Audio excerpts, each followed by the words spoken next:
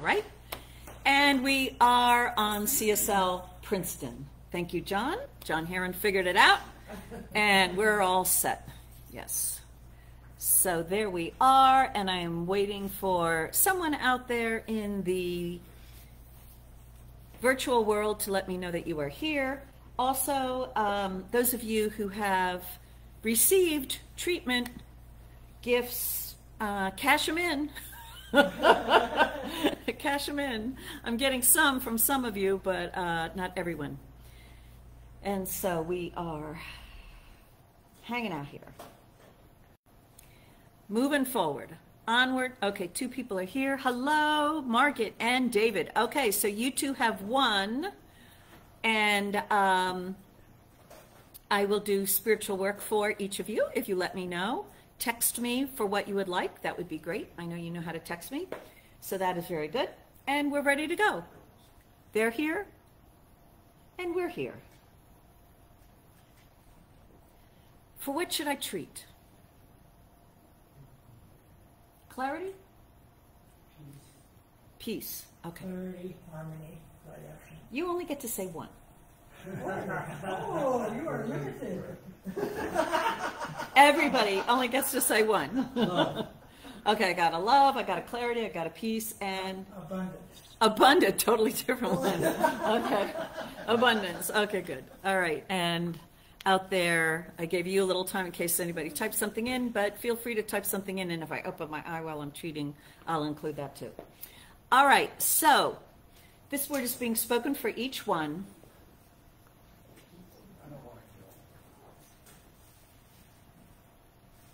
And if there's anyone you would like to have included, just think of their name now, or any place on the planet, any situation in the world that you would like to have the presence of God be recognized. Just think of that place now, that situation, and know that this word includes all of that.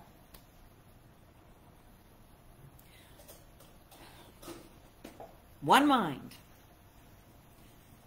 One mind.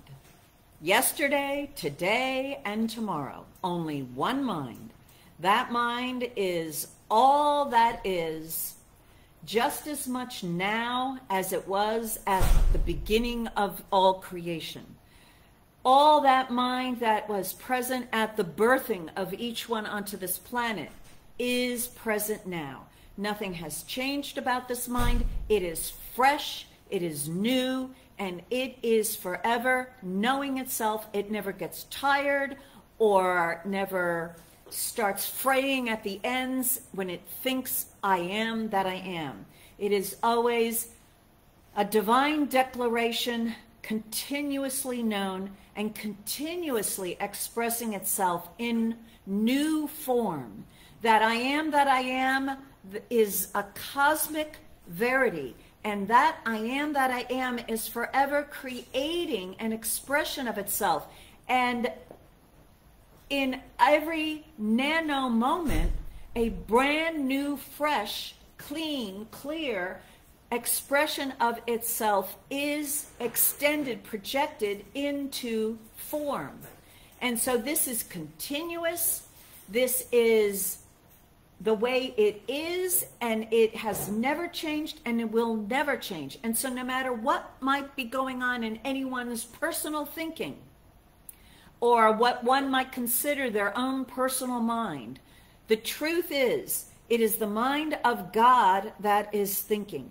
It is the mind of God that knows, I am that I am, that is being thought right now. And it is the divine's thought of I am that is the cause right now for the expression of each one.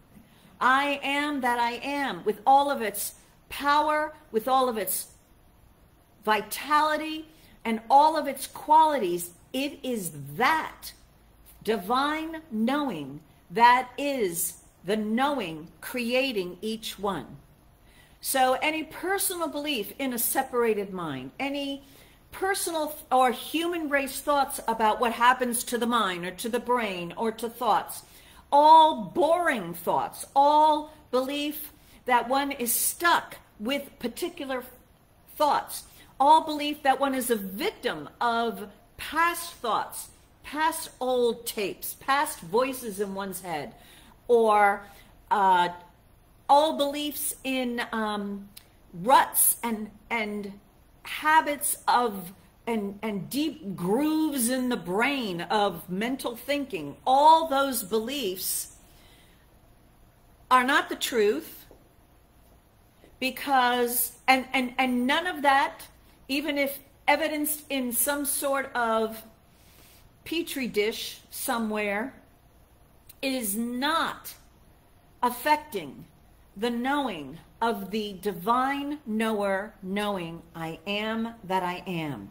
I am that I am, fresh, new, full of vitality, and always crystal clear of its knowing. I am that I am. And so down to the very detail, that divine mind is knowing. And so each one is right now having within the consciousness of thought that is each one is having this divine knower knowing I am that I am, with all of its clarity, with all of its harmony and peace, with all of its knowing of itself. And it is this divine thinker present in thought, in thinking, right now, right here, in, through, and as each one, that is now guiding each one with that crystal clarity. Each one is able to tune in to that divine thought wave present within them and hear it crystal clear. In fact, that tuning into the divine is so strong, it is so loud, it is so present that all other frequencies are erased, vanished, gone, irrelevant. Each one is seeing and hearing and listening to and guided by that divine I am that is present within them. And in this divine self-knowing, this divine self-contemplation, each one is receiving it, hearing it in still a unique way, which is the way that the divine is knowing itself to be in creating each one. It is the divine acting, operating, being in, through, and as each one. This is present now. It's not, it doesn't need to be encouraged. It doesn't need to be asked for. It doesn't need to be earned.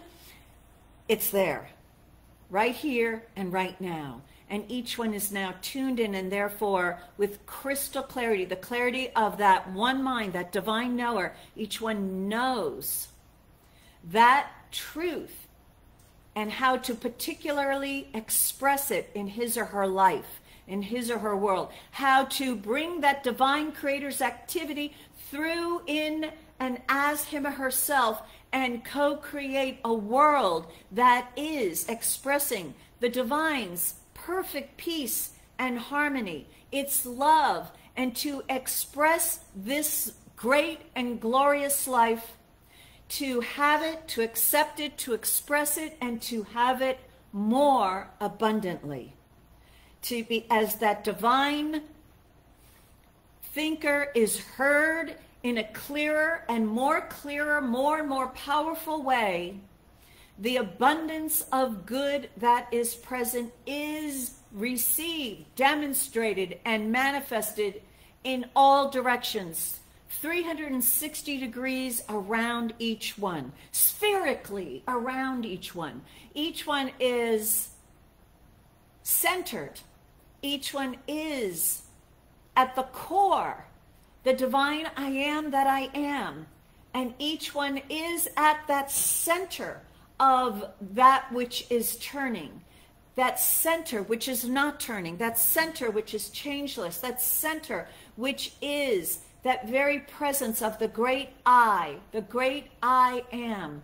And in this point of view, at this level of perspective, everything that is expressed everywhere is seen with clarity for what it is, recognized what it is, acknowledge where it came from, and each one at that center claims that power of choice to choose how to alter that which is expressed in his or her world. And each one is choosing that expression in a more harmonious, in a more loving, in a more grace-filled, an easier, a freer way than ever before.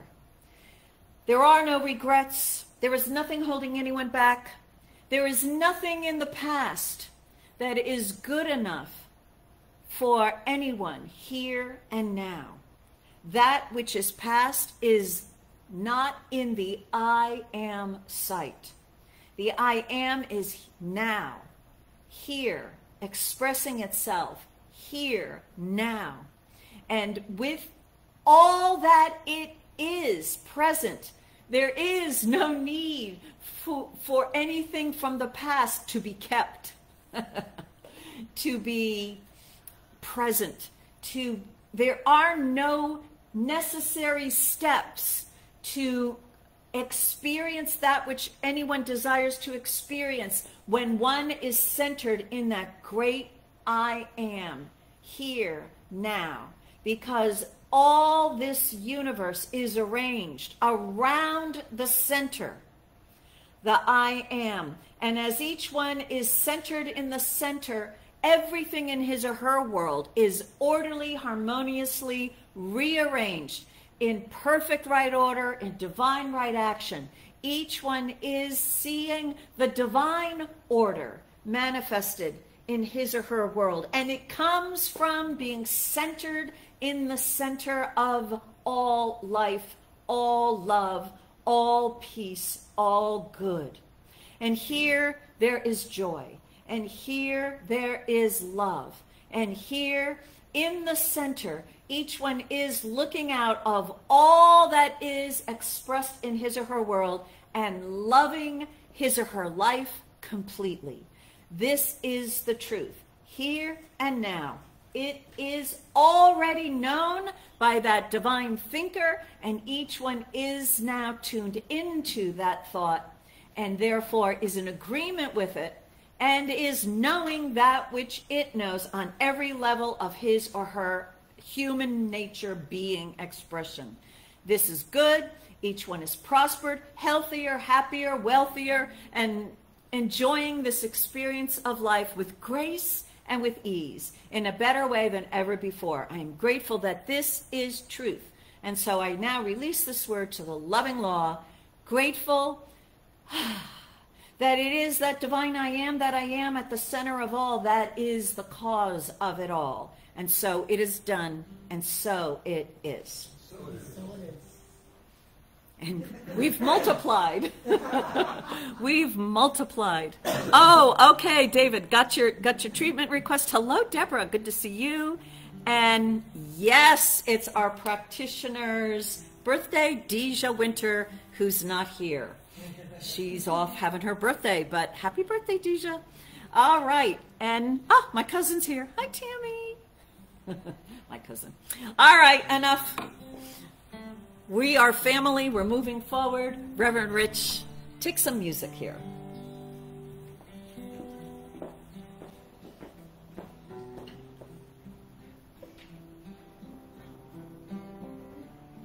I am opening, my heart is ready to receive. I am opening, my heart is ready to receive. I am opening, my heart is ready to receive. So let's take a moment, go into your heart, which is connected to that universal heart, the heart of God.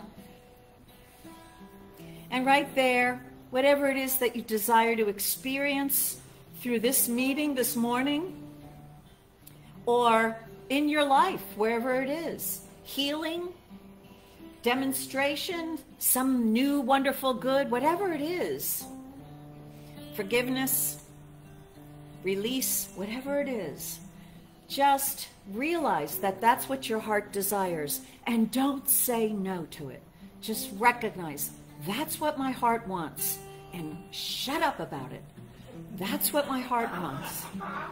Just let it be there, lay it there on the table, and let now the truth that is expressed in this meeting through the musicians, the speakers, the practitioners, let the consciousness of all those who are here, everywhere that it is, know the truth and see how you are lifted up and you're good, that desire in the heart is fulfilled. Let's be grateful for this activity that starts now. And let it go to the law, saying together, and so it is. I am opening, my heart is ready to receive. I am opening, my heart is ready to receive.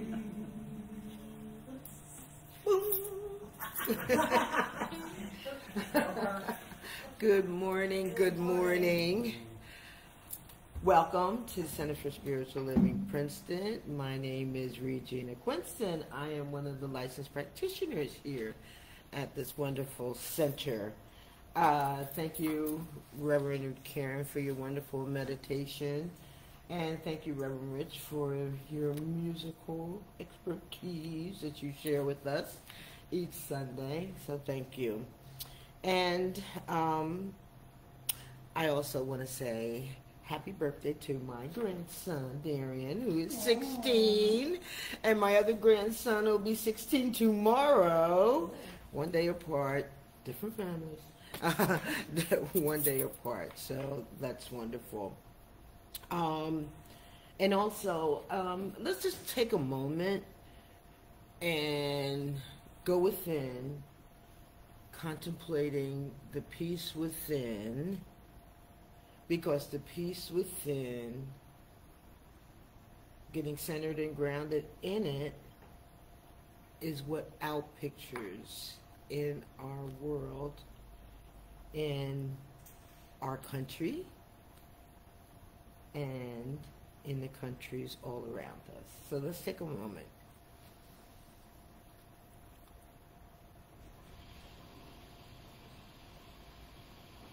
Thank you. I almost thought that was the someone breathing in there. So, peace on earth. Okay.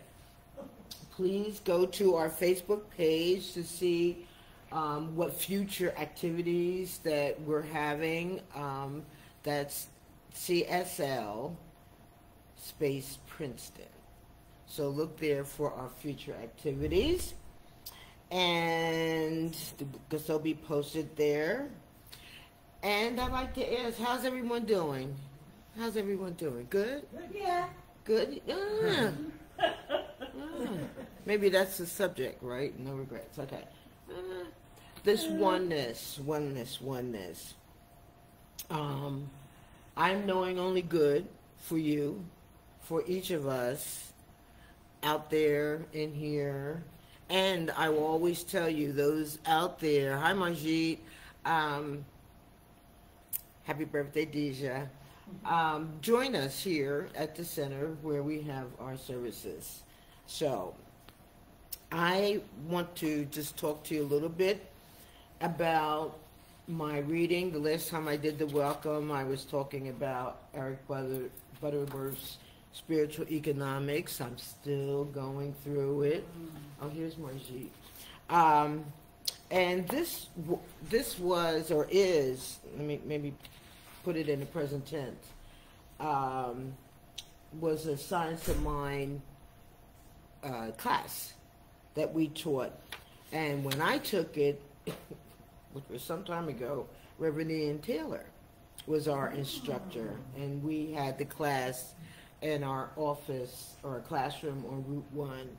So one of the things that was in the announcement for spiritual economics was, or is, this course is created for students interested in ongoing spiritual growth and development.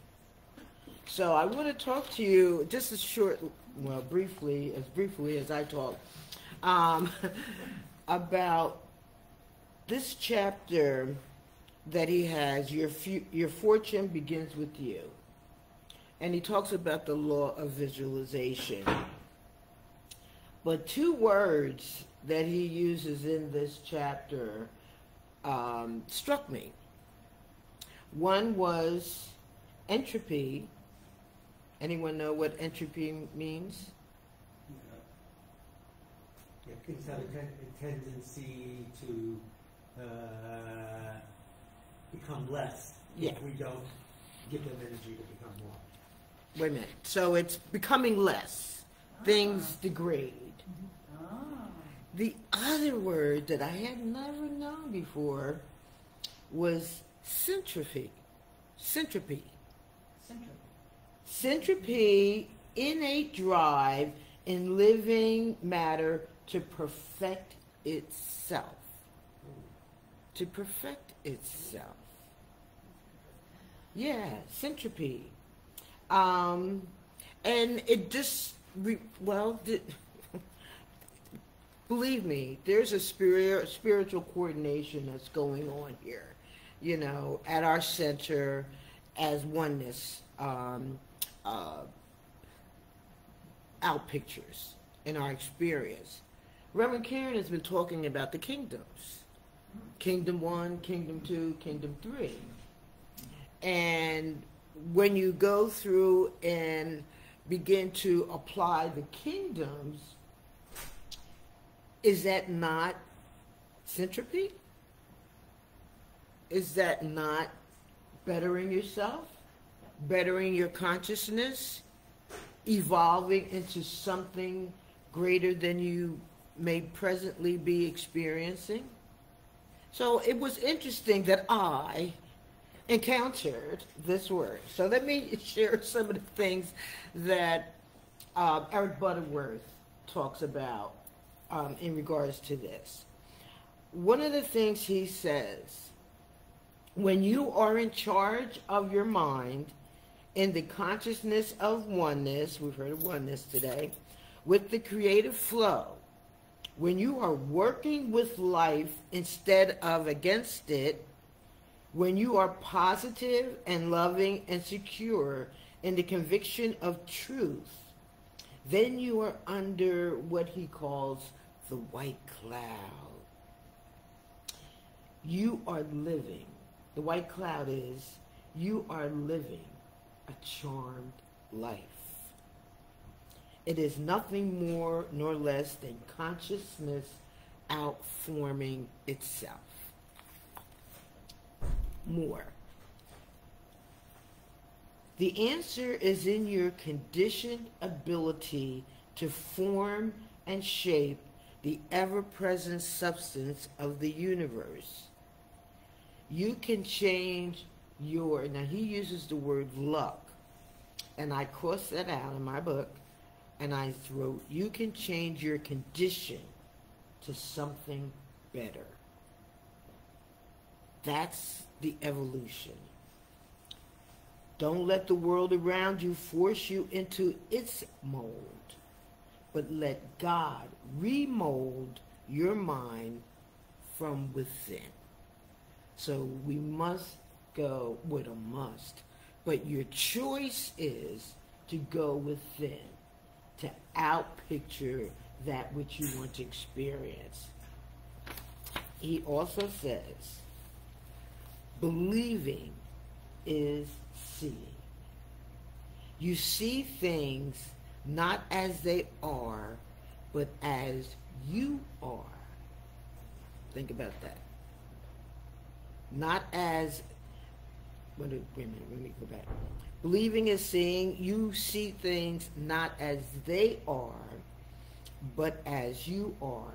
Your perception is shaped according to your previous experiences, according to your faith, according to where you are in consciousness.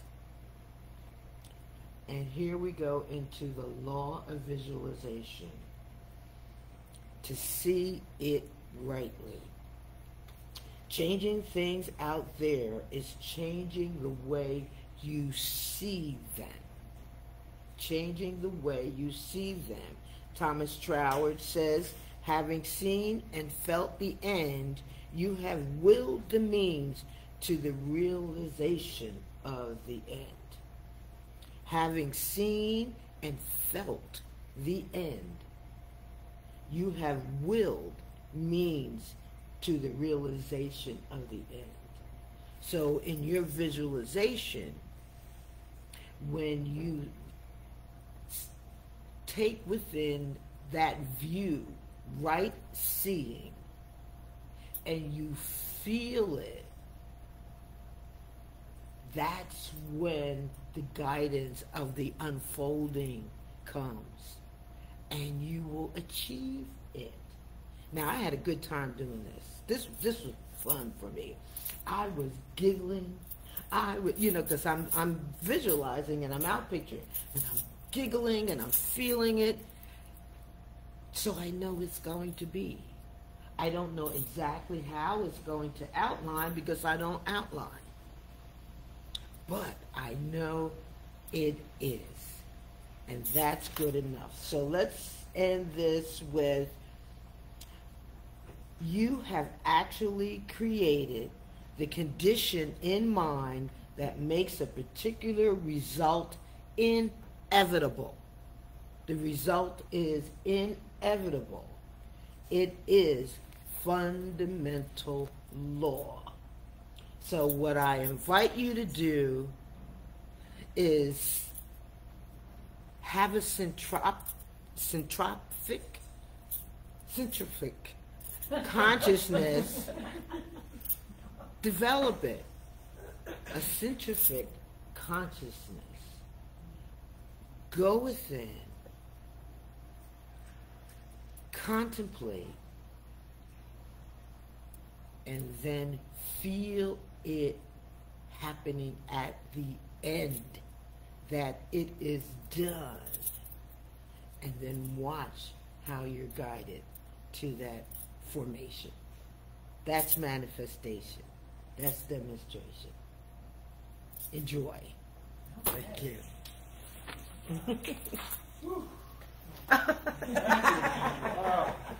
Sort of on the same lines, maybe. I had a boat named Entropy. Which was that's not good. perfect. Yeah, well, it demonstrated entropy to me on a regular basis. Because it took more and more energy to keep that sailboat from descending into chaos. And I was going to change the name of it because I didn't know what entropy meant. There's two different definitions for entropy. It's a thermodynamics thing too. But after I sailed for a while, I said, I'm going to keep the name. And it's entropy is the PY versus PHY at the end. Huh? I looked at My boat was entropy. PY.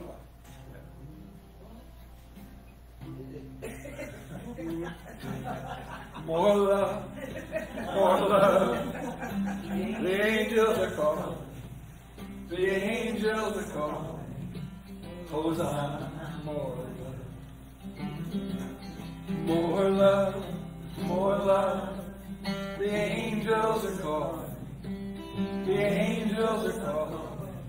Hosanna, more love. More joy. More joy, more joy, the angels are calling, the angels are calling, Hosanna, more joy, more joy, the angels are calling, the angels are calling, Hosanna, more joy, more life, more life. More life, the angels are calling, the angels are calling, Hosanna, more life.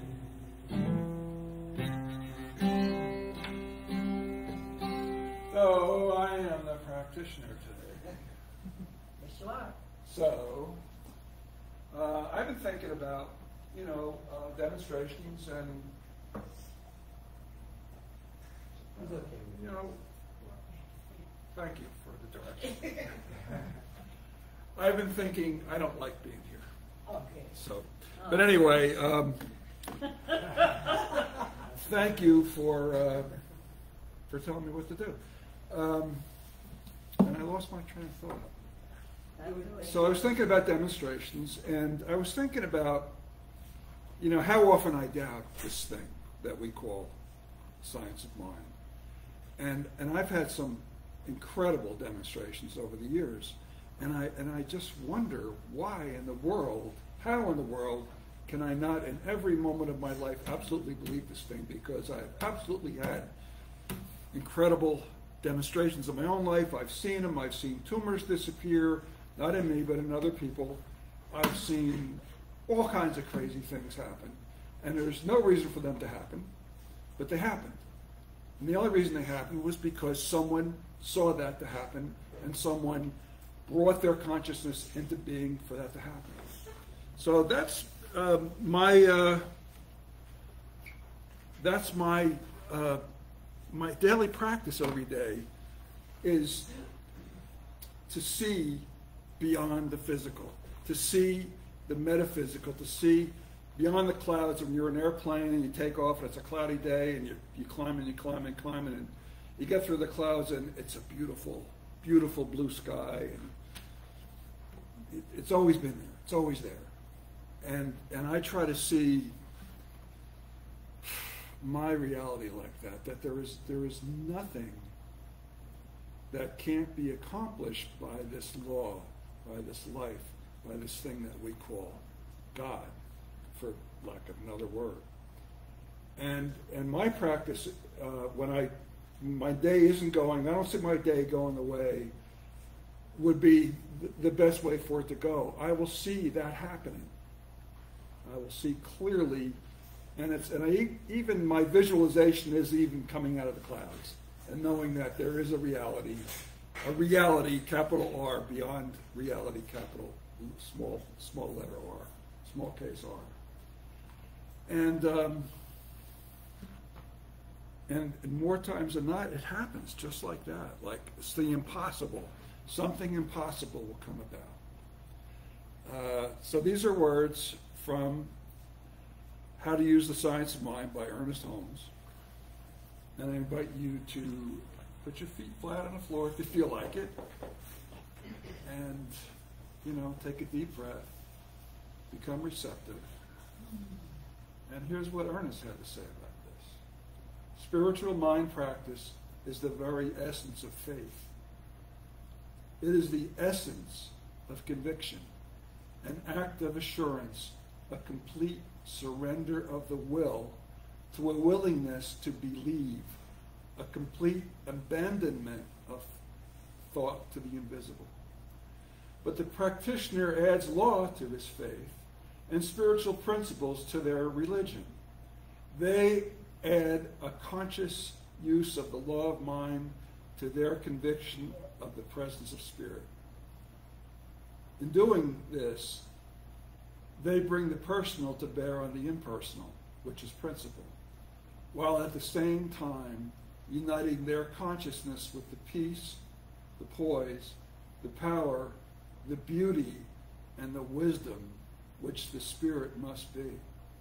Just as they know that the law of the harvest will provide a crop, so they know that the law of good will execute their word. The law is automatic and self-operative. The practitioner is not using divine mind to overcome a carnal mind. They are using a harmonious thought to overcome a discordant mental atmosphere.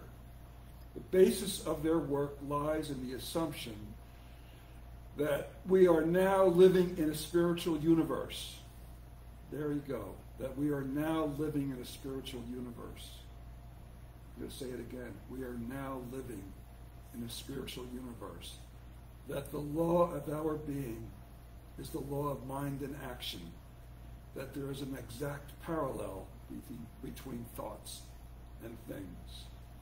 The practitioner must believe that the movement of mind acts as a movement of law, If they state in a treatment that their word is the law of elimination to a congested condition, they must believe that the congested condition is automatically eliminated through the law of their word. In the mind of the practitioner, there should be no difference between stating this word is the law of elimination and the elimination which should follow such statement. So I speak my word. I speak it knowing that there is one universal law, that there is one universal power, and that this power is good and it acts only as good. And I also state that everyone here, that everyone is participating in this service, whether they're present in this room or are present outside and listening in, that we are all completely enveloped in this mind and in this reality. So I speak my word knowing that there can only be good resulting from this service, from this celebration of life. I know for each one here that they are easily able to move their thoughts into a place of conscious connectivity, to know that they are enveloped in that mind and that their thoughts will demonstrate as their thought. So I give thanks to that which moves us. I give thanks to that indwelling spirit. I give thanks knowing that the word spoken as it has been spoken must demonstrate, and that only good can result from this. And I'm releasing it to the world by saying, and so it is. And so it is. And I'll move back over here.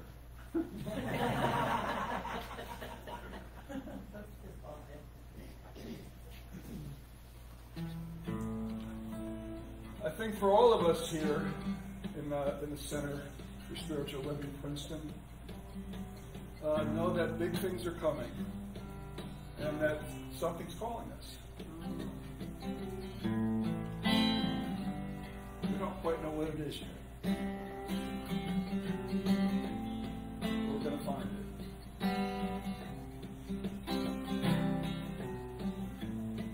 Something's calling me. Something's calling me. Something's calling me a little bit deeper than I've ever been before. Feel like I'm walking on marble.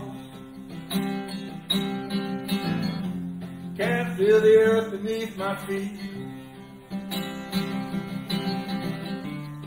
Is my head in the clouds, my naked legs left dangling.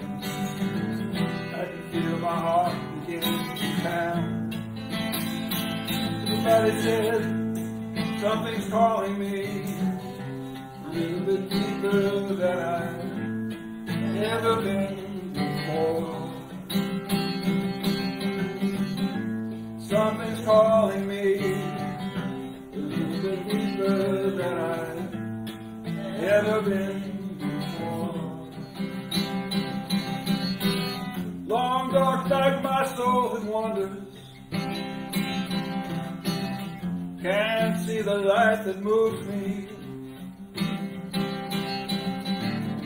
God is everything and everywhere that I belong. Spirit gently wakes me from my sleep.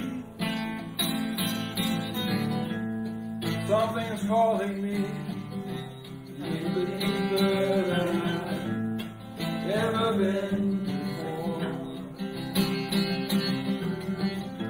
Something's calling me a little bit deeper than I've ever been before.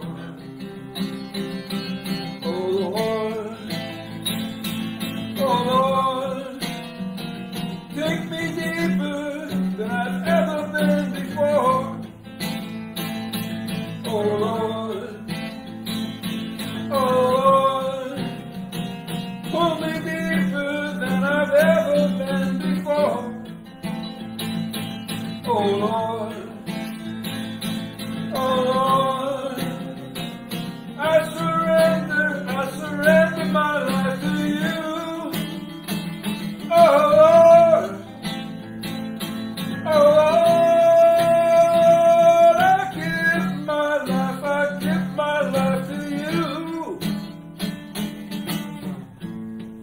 Something's calling me a little bit deeper than I've ever been before.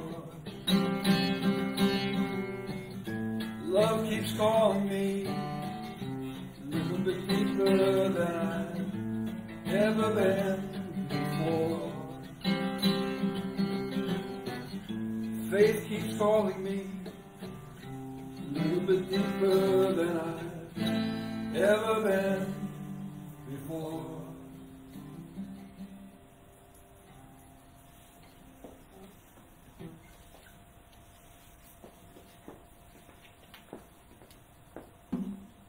Alrighty. All right, so our topic today is no regrets.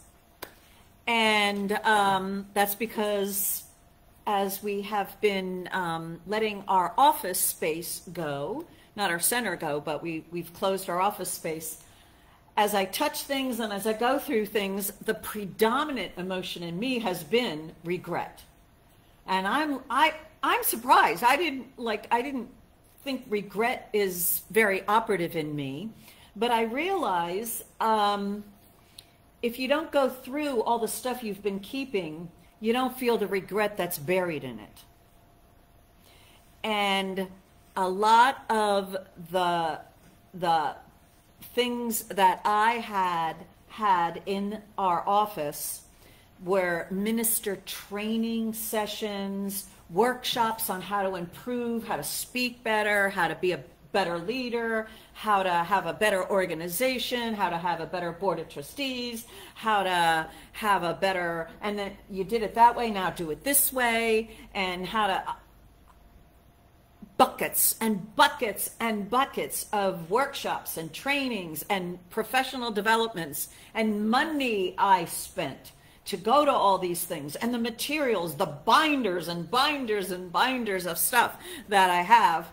And you come back from these workshops and these trainings and you're like, yes, I'm going to do this. Yes, I'm going to do this. Yes, I'm going to do this. And you all know what happens, right? Life greets you upon your return, and you set it aside.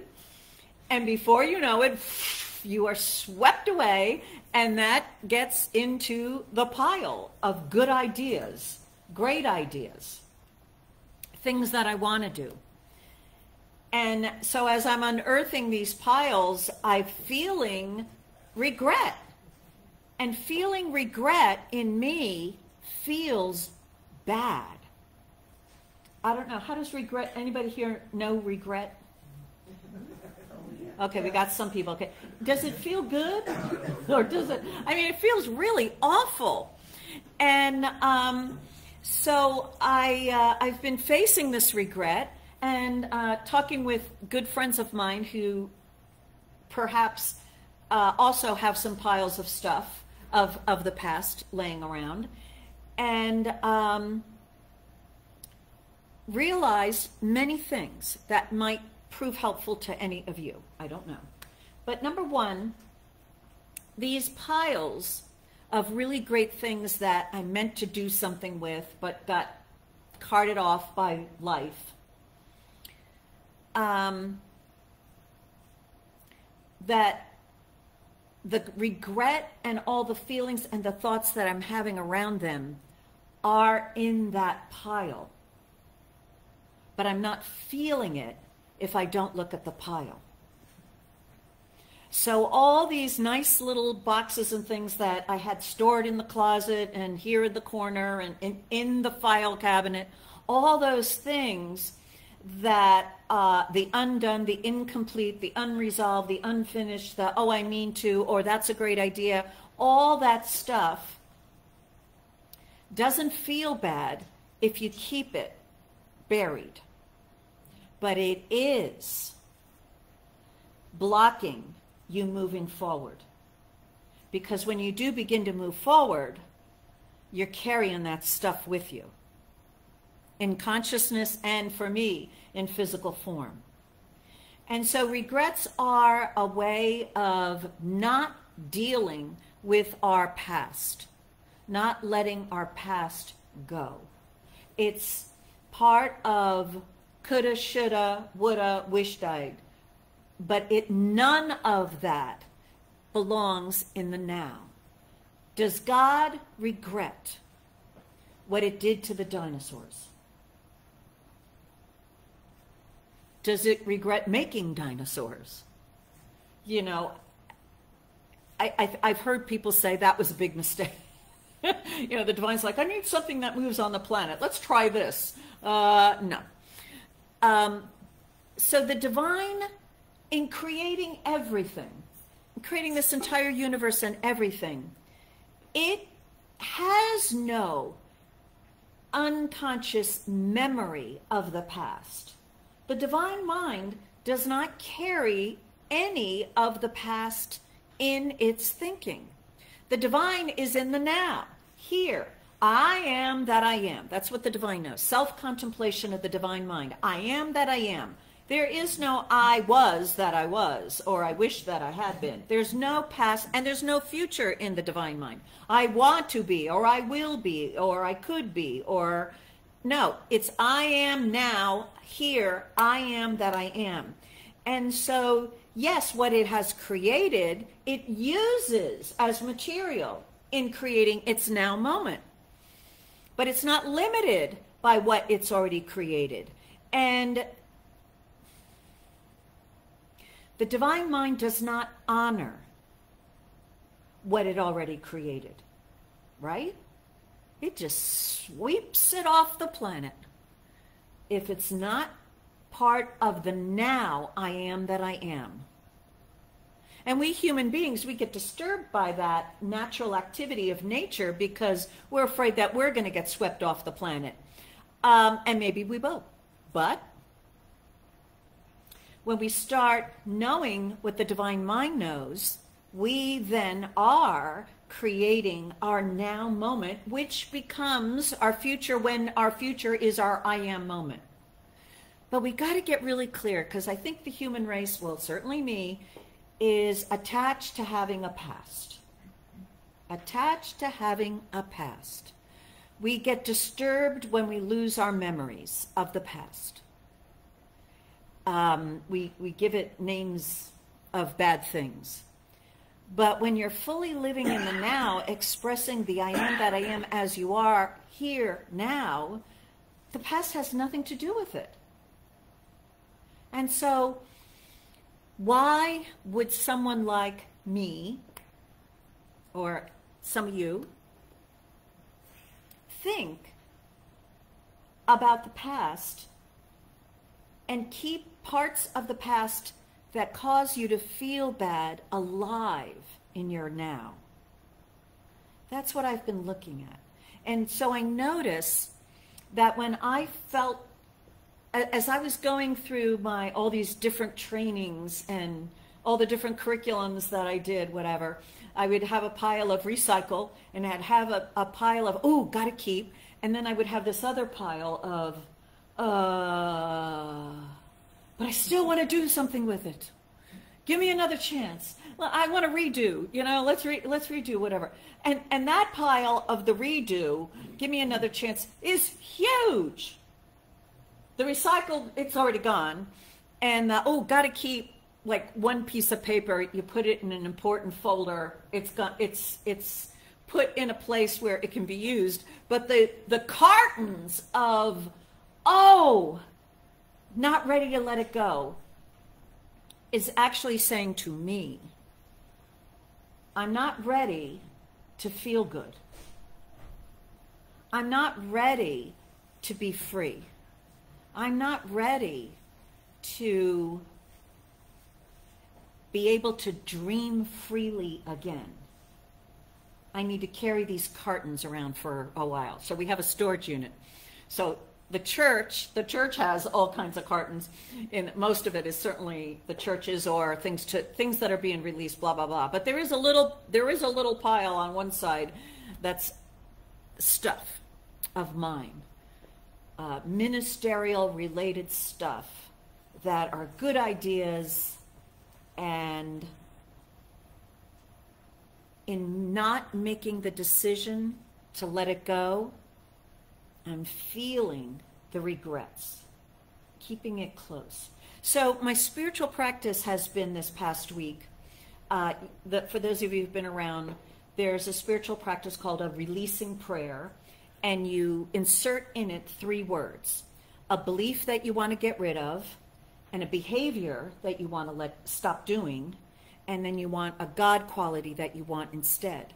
And this came from Lloyd Strom and Marcia Sutton. And so my releasing prayer has been, I release my belief in regret.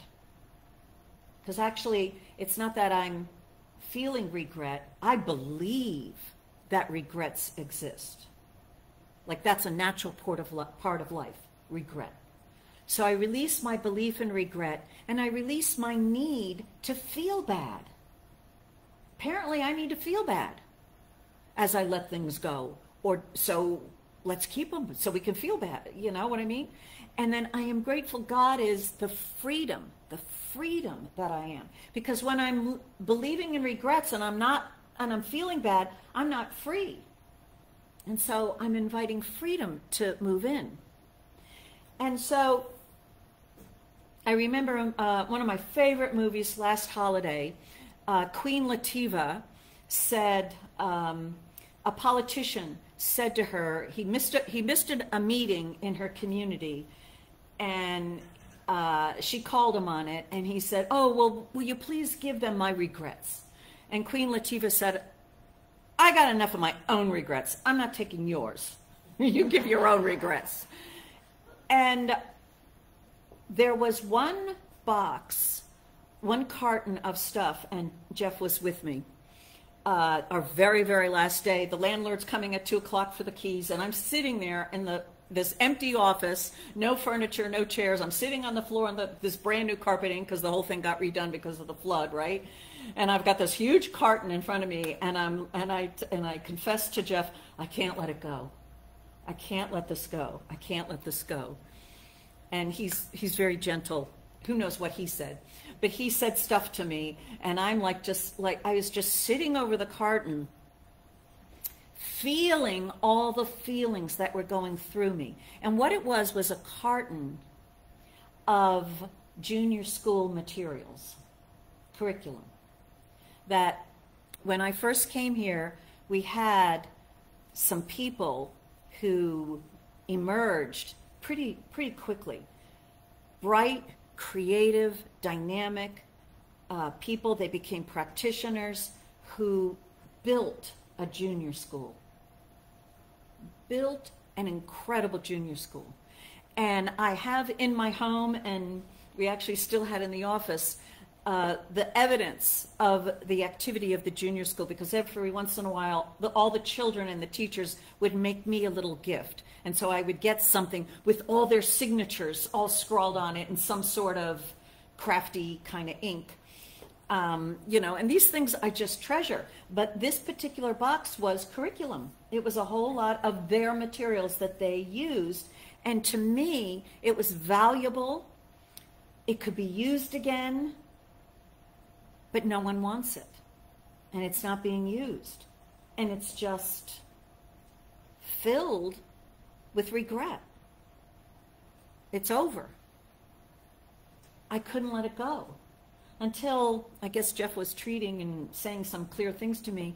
But there was a certain point when all of a sudden I felt myself separate from it, and I thought, wait a minute, yeah, it is filled with regret, but it's not my regret.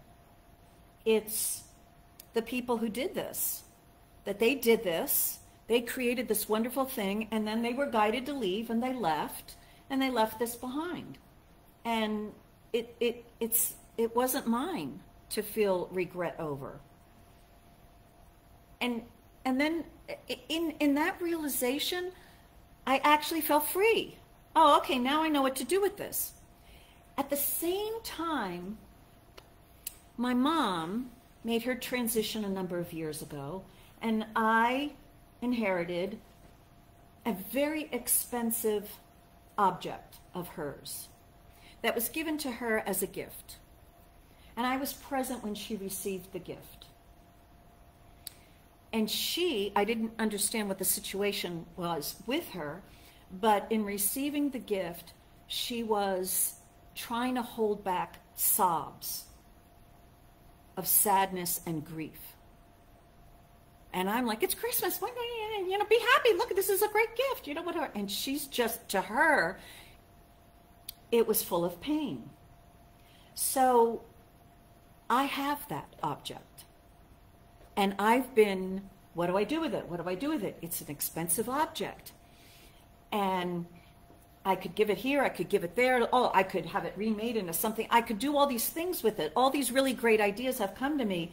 And I'm unable to do anything with it. And in that moment, on Monday, in the office about the junior school curriculum, I realized that object came into my mind, and I'm like, oh my gosh, that's my mother's regrets is in that object, not mine. That wasn't my life that felt that pain. And something in me, something weirdly wired in me, believes that in loving my mother, I need to honor her life and somehow take this pain that she had, and somehow my honoring of her includes keeping it. Maybe there's a thought, I'll fix it, I'll heal it, or there's not, but to be honest, there's no thought about it. There's like, all the thoughts are like, let it go, but the emotion, I can't let this go until I realized, wait a minute, that's my mother's regrets. Maybe I'm using the wrong word. Maybe it's my mother's pain, but it's not mine.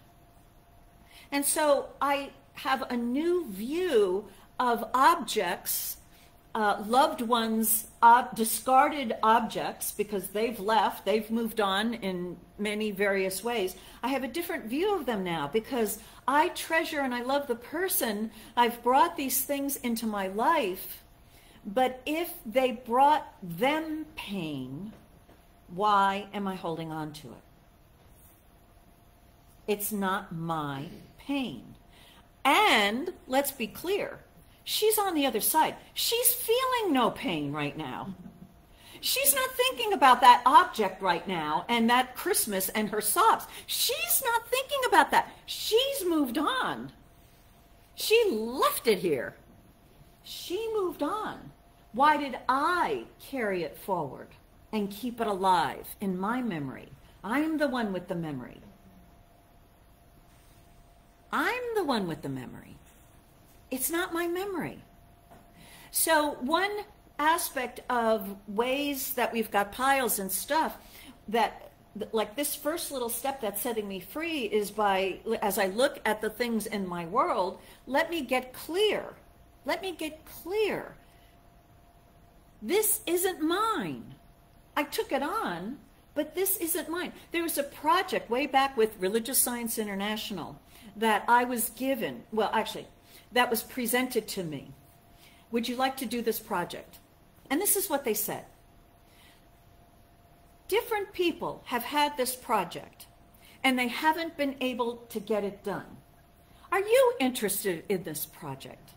And I said, yes, I love the idea of this project. I want to get it done. This is important. This is valuable. This will really contribute a lot to the world and to the children in the world. And I love the whole thing. I would love to do it, and I've got the skills to do it. I can do it. I didn't do it. I still have the project.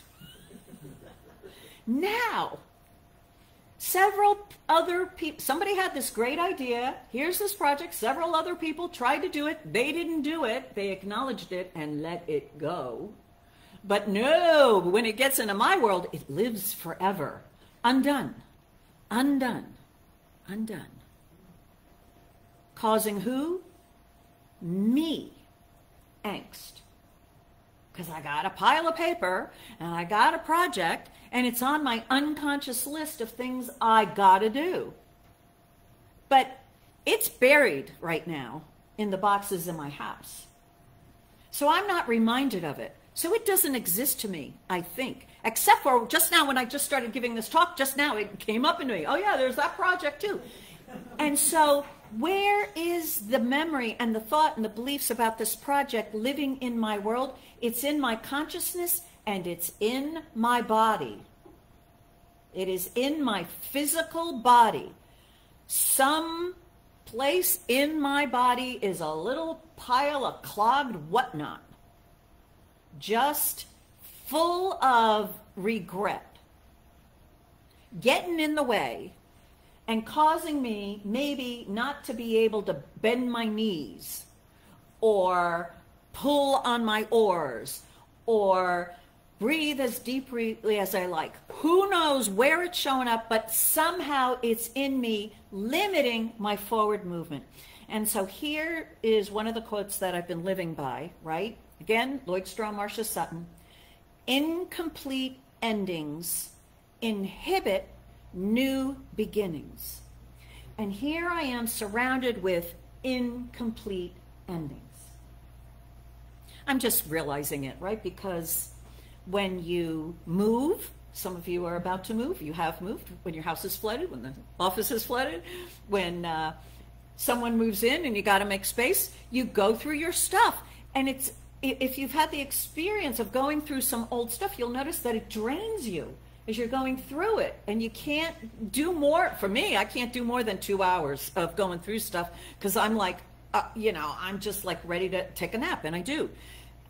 Because what you're going through is this incomplete stuff. Look, the divine mind says, I am that I am. Always in the now, always present, always current. The divine never carries a backlog. And yet, human beings carries a backlog. So it's added weight. So it's going to be. It's in our body. It's in our lives. It's in our thoughts. It's that weight that we're carrying that causes us not to be clear about what to do now. Because it's just, it's a bunch of fog in us. The regrets and the pain and the suffering of relationships of the past that are, in the heart causes you to have issues when you're trying to love and open up and really enjoy someone else, right? If you have a bad thought, I was at the best party last night. One of my dance classmates she and her husband decided to throw a joint significant number birthday party. And they just had dance music, nonstop, all the things that she loved. I don't know what her husband loved and all that, because I don't think it was his music, but she had her music. And we were dancing to it, and every song that was played by the DJ had the word dance in it somehow, or party or something. And I was there with my dance classmates that the studio closed, this dance group no longer exists, and here we are. And I realized with this group, I'm complete. I'm complete in my relationships with them. We know who we are going forward. We know what our relations are going to be. I know what dance is to me. I found that elsewhere. Others have found it in other places. But we're friends. We're still really good friends. And so I was able to really enjoy myself. And I didn't have any of those little tugs in me. And so that's a sign you're complete. You're current. My high school, I went to 3 different high schools. All 3 of them had reunions recently.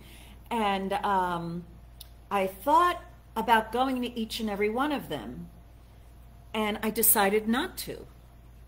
And I thought, why go? I'm going to end up feeling bad because it's filled with people that I'm incomplete about. I mean, high school, you had a lot of incomplete relationships there, right? You were mad at this one, that one did that one to you, this one did that to you, that one rejected you, that one said something nasty to you, that one you said something nasty to. Who wants to go back and dig all that up? So I didn't go, but it's there, being carried by me. Going there or not going there would not have changed that. But going there would have made me even more aware of it. And again, how do you complete that which was undone in the past? And so, realizing, first of all, spiritually, it doesn't exist now. It only exists because you're carrying it, and you don't have to carry it. Okay, fine, that's the metaphysical explanation, but you still got your heart who's like, and so I say spiritual practice sets me free. Yes, I'm doing the releasing prayer. That's working. I'm feeling, with each time I do it, I can breathe a little bit more. I feel a little bit more ready to give up more stuff. Haven't done it yet, but I'm a little bit more ready. Okay, fine. There's another spiritual practice, which is forgiveness. And whatever form of forgiveness, spiritual practice you've got, forgiveness is about the past that you're carrying.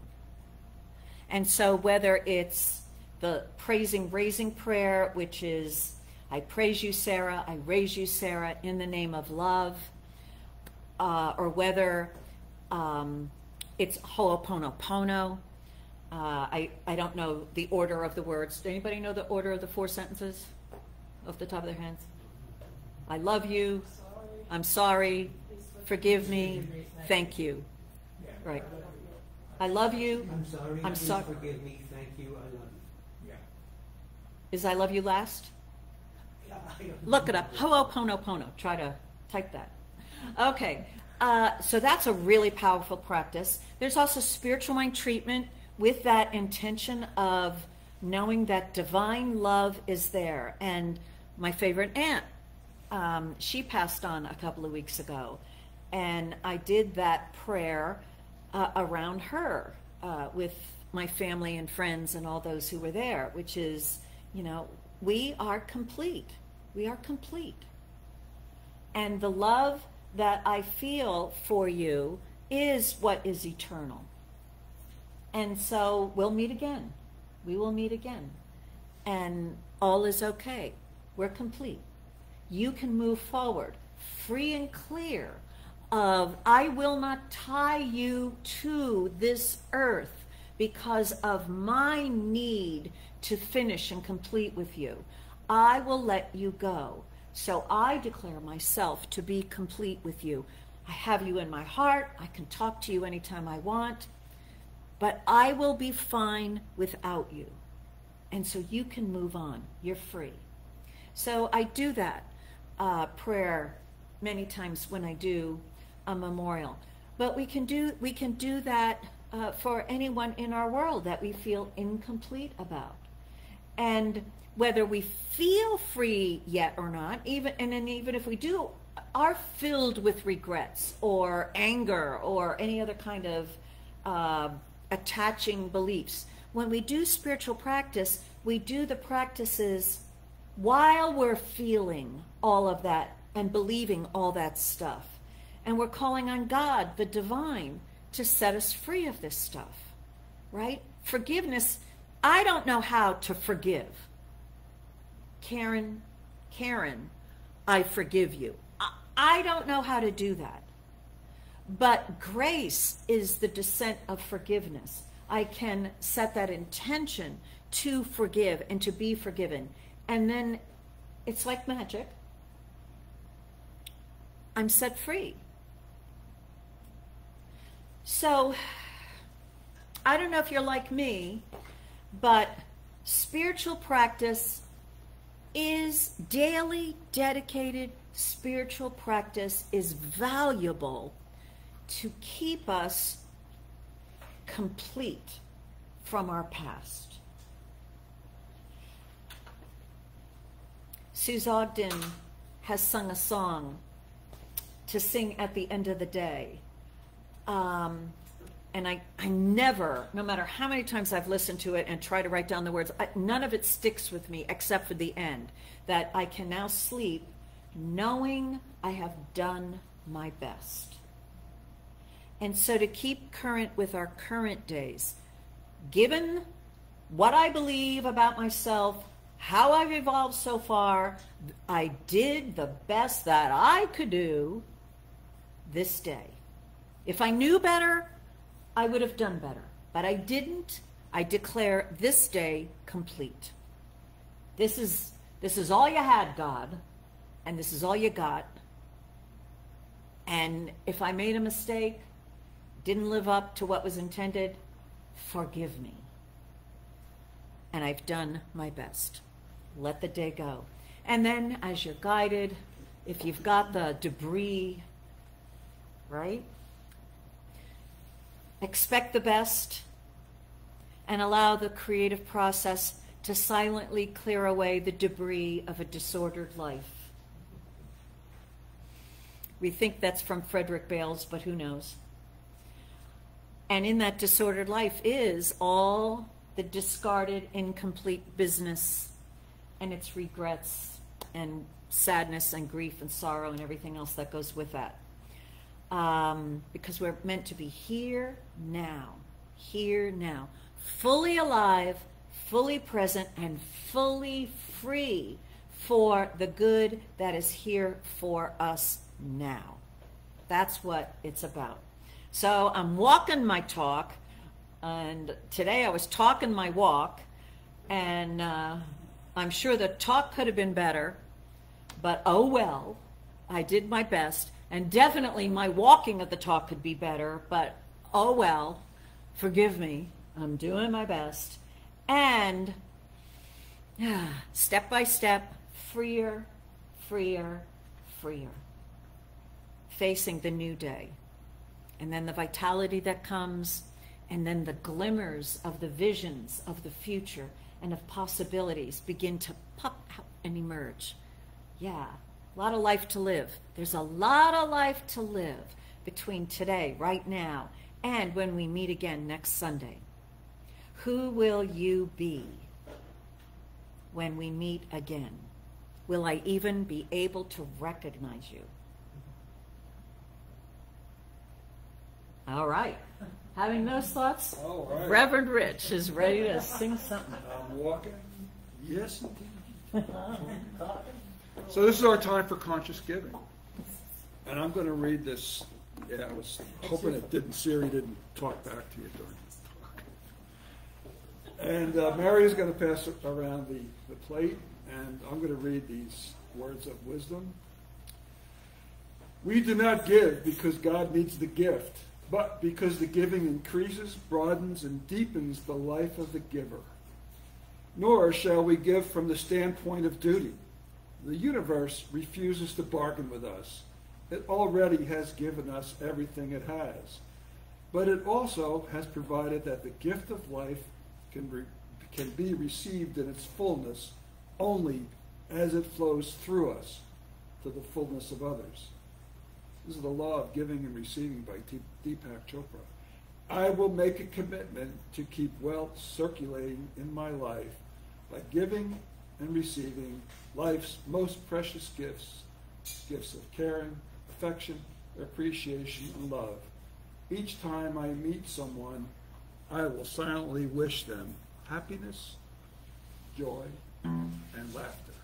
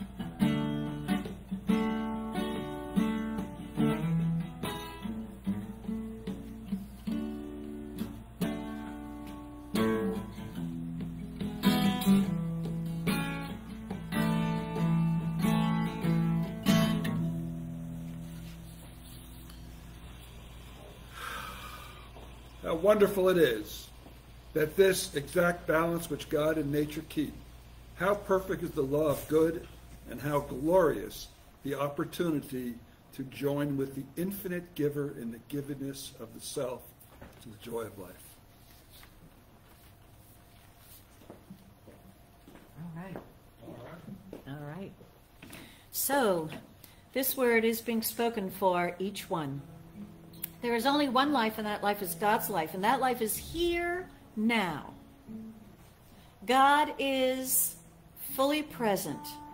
I am that I am here now. That is the only one reality, the reality of each one. And so all stuckness or attachment to that which does not belong to the now is all loosened, forgiven, released. Each one is breathing freer.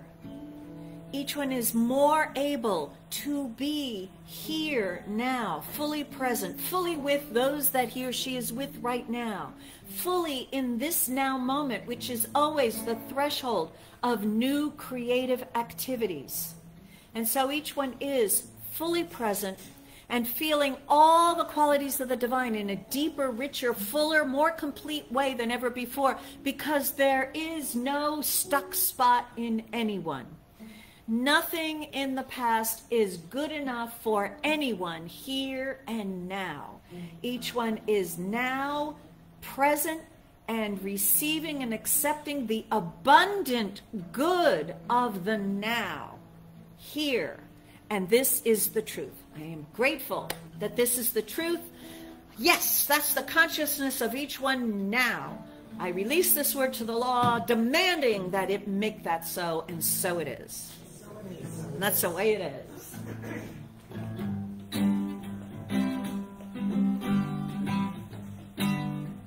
I think it's a so it is kind of the day.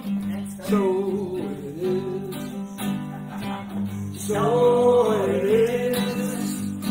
So it is. So it is. So it is.